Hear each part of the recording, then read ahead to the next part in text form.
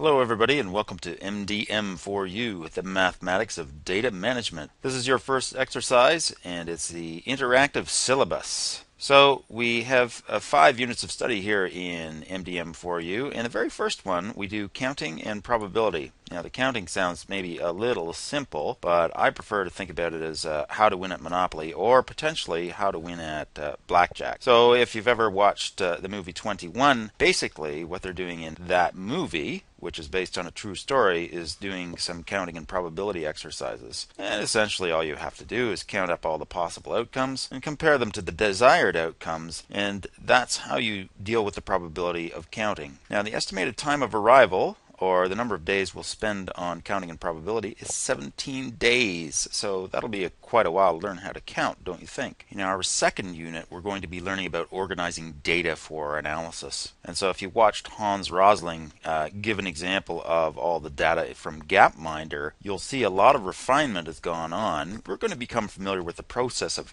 gathering that data and refining it so that we can analyze it and use it later. The ETA for this unit, Unit 2, is 13 days. Unit 3 is statistics, and really statistics is preparing and understanding meaningful mathematical descriptions of data. And so you'll learn how to refine and understand data. And so for example, when somebody tells you, well, 50% of doctors graduated in the bottom half of their class, that's going to mean something more meaningful to you than perhaps to the average person.